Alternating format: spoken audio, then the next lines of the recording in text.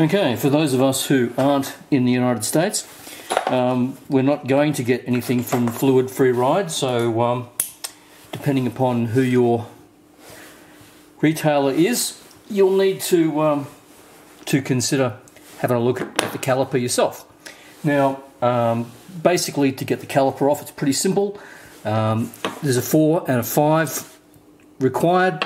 So the 4 is the one that's connected to the cable. So I'll just stick that guy in there.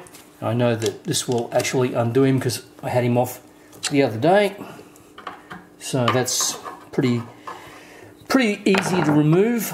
Now that's more or less the cable off. So let's just take the cable all the way out. There it is, cable's out. So I'll just leave the screw back in there for, convenience.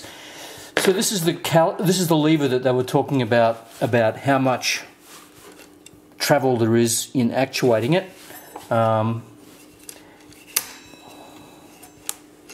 a lot, but if your pads are adjusted in such a way that you need to have this all the way up here, then I suspect that's going to be a problem, because these work by a threaded mechanism. So let's just pull this out and have a gander. Now that I've got that off, I'll just take the other 2 bolts out and we'll see how we go. How firm are they? That's firm, so I'm going to use my T-bar, which looks like that. And there's my phone alarm going off. And so a little bit of effort required to get him loose, but it's coming. Just get the other one loose while that's still holding, because that's good practice, because you can see that it's moving around now. So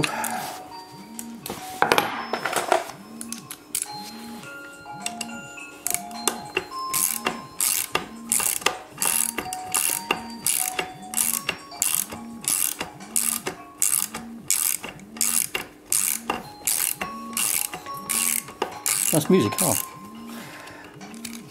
Okay, so that's that caliper bolt out, and then when this caliper bolt comes out, the whole caliper will just come off, and then I can have a look at that, and whatever I find, I'll put on a little video.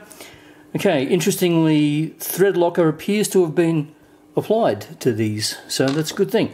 So now I should be able to just take my brake caliper off completely, and there it is. The brake caliper off, and I can inspect how it works on the inside.